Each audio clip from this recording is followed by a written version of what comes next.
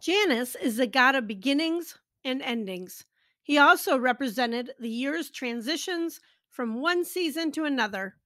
Janus is the Roman god of time, duality, beginnings, and endings.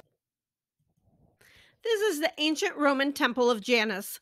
In modern times, we recognize him as the god of doors and gates because both represent transitions. Ironically, when I did my research for the article I wrote, I found many door and window companies name themselves after Janus.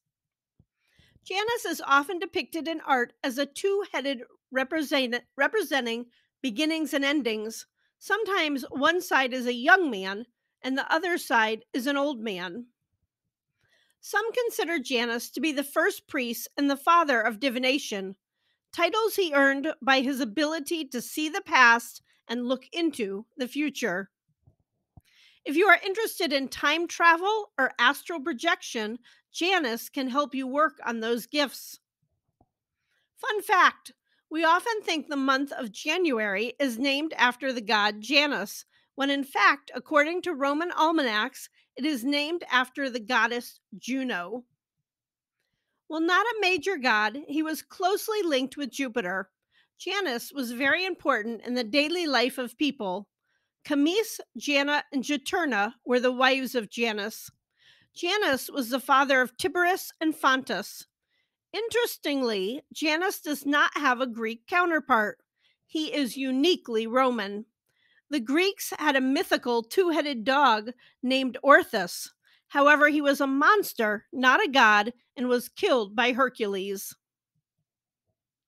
Professor Donald Wasson, a professor at Lincoln College, says it is possible that Janus was a real person. According to legend, Janus immigrated from Greece to Rome, where he ruled alongside an early Roman king named Cambyses. After Janus's exile from Thessaly, he arrived in Rome with his wife Camis and their children. He built a city on the west bank of the Tiber River called Janiculum. Janus can help you in your life.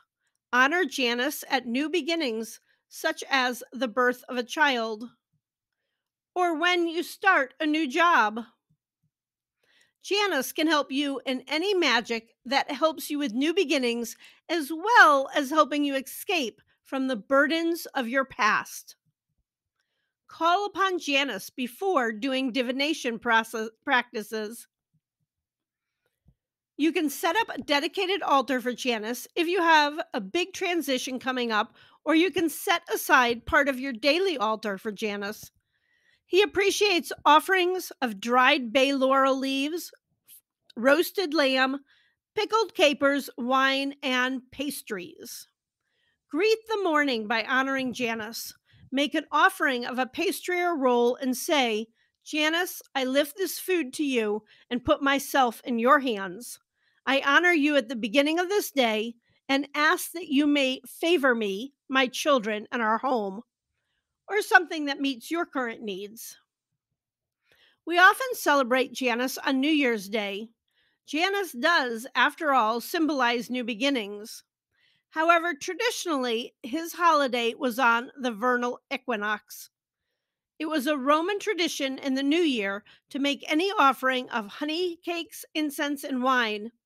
Another popular way to celebrate Janus is to eat a bowl of lentils on New Year's Day.